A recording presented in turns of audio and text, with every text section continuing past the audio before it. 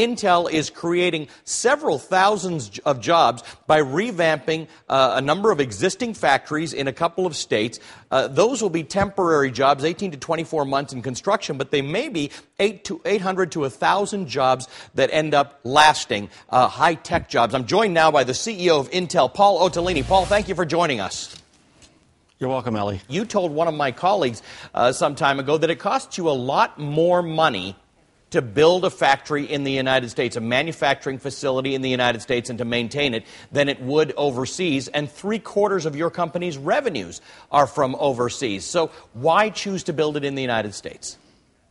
Well, about 3/4 of our factories are in the United States, and so we're not. Whereas this is not new for us.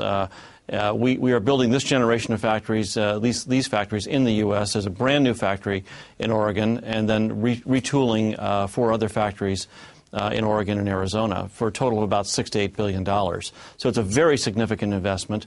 It does cost a bit more to work to build one of these factories from scratch in the U.S. It's not labor costs, as one might think. It has to do with the kinds of grants that other countries would give you, tax credits and those kinds of things.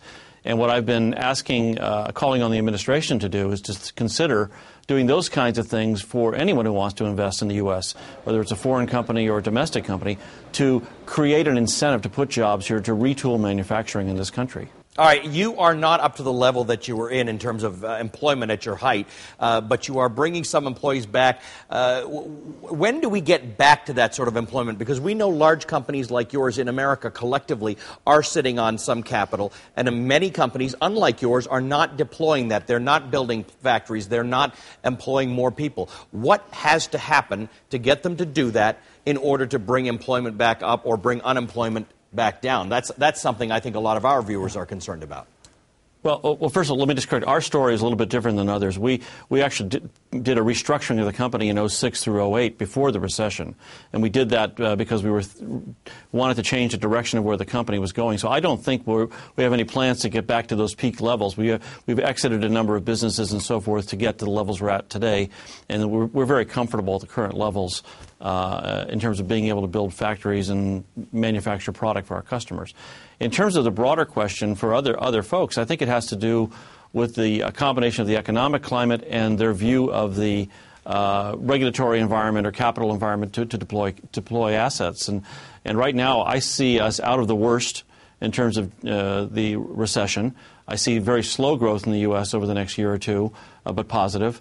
And on the other hand, I see a regulatory environment that still is very difficult to build factories, to get permits. The taxes are not competitive compared to the global scale. So when you weigh all those, I think you will see people keeping their powder dry for a while until those get resolved. Companies like Intel have to make these investments because technology moves on. Good sign. We've talked about this. There's money on the sidelines in corporate America. It's not being deployed. That's a good sign of money starting to be deployed. If we can see more of that, we might start to put a dent in this unemployment rate.